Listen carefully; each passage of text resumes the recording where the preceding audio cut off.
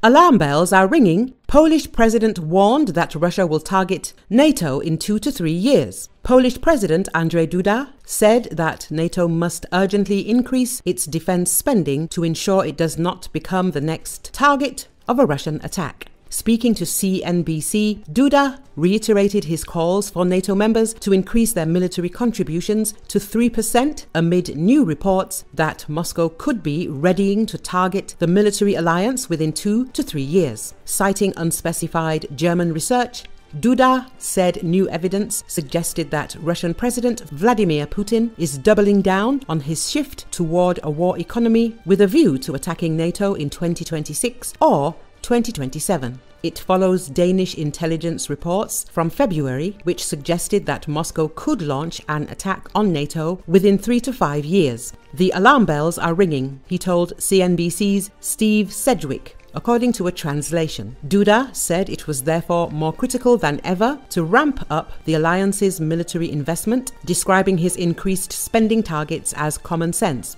We have 2 or 3 years in which we can increase our efforts, stockpile ammunition and produce weapons to maximize European security, get ready and make sure the invasion does not happen, he said. All this needs to be done in order not to have to get involved in a fight. The point is to create such a deterrent that ensures we are not attacked. This is the whole point because none of us want war, he added. The Polish president, whose country shares a land border with Ukraine, has spearheaded calls to supply weapons to Kyiv since the onset of Russia's full-scale invasion. Poland has also bolstered its own military capabilities, ramping up its defense spending in 2023 to almost 4% of gross domestic product, ahead of even the US in percentage terms. During a meeting with US President Joe Biden last week, Duda called for NATO to raise its minimum military spending target to 3% of GDP to further strengthen the alliance's defenses. Europe's largest NATO base to be built in Romania, armies of alliance are approaching Russian border. Romania has initiated construction works to expand the military complex of the 57th Romanian Air Force Base, Mihail Cogălnicianu.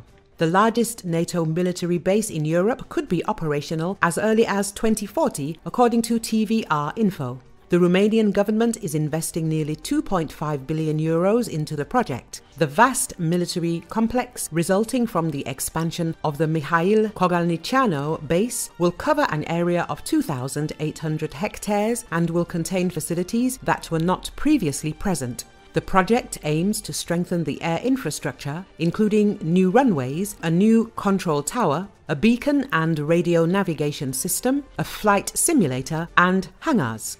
Additionally, administrative and social buildings, schools and kindergartens, shops, restaurants, a cinema, and even a hospital will be established.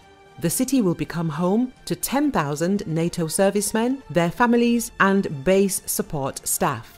The base is expected to be fully operational by 2040. US troops have been using the base since 1999 and it currently houses units of the 101st Airborne Division of the United States and Allied fighter aircraft tasked with airspace protection duties. This new project follows on from earlier improvements to air bases in Romania, with almost $300 million spent at Airbase 71 near Câmpia Turzii, a training facility at Sinciu, and Mihail Cogălnicianu.